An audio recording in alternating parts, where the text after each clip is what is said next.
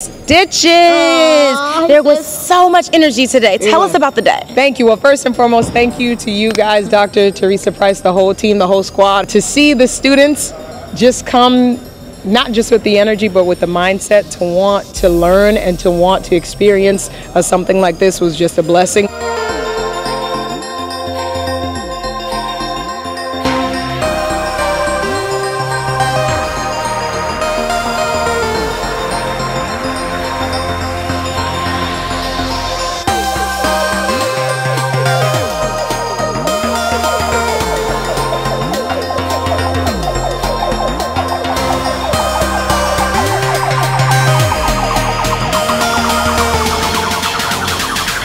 Hello, my name is Patron Moore.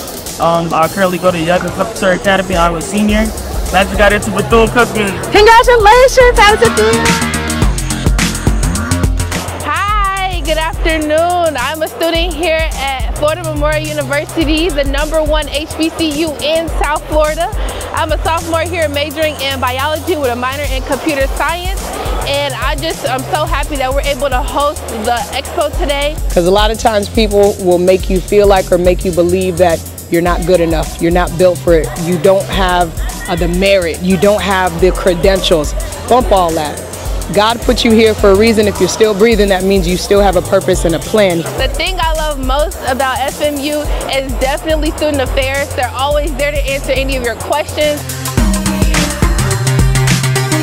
Well, how did you hear about the Expo? Oh, my best friend told me and our counselor told her.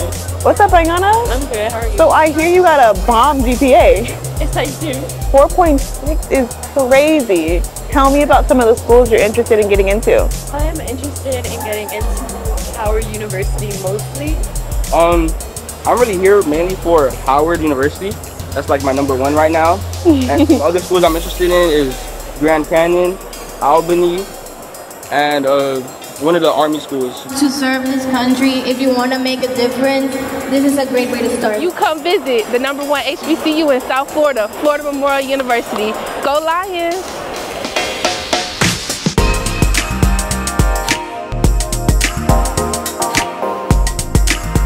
Yeah, at STICHIZ Stitches. And if you want to be a part of our Teen Open Mic, you don't have to be in Florida to be a part of it. Hop on over at Teen Open Mic FTL at Scholarship Money for Students. My sister over there, hey Dre.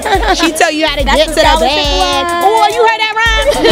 And to have someone like Dwayne Wade's father who is supportive of what you're doing and working with my husband and Jared and Malin to give away $500,000 scholarships to make sure that you all have what you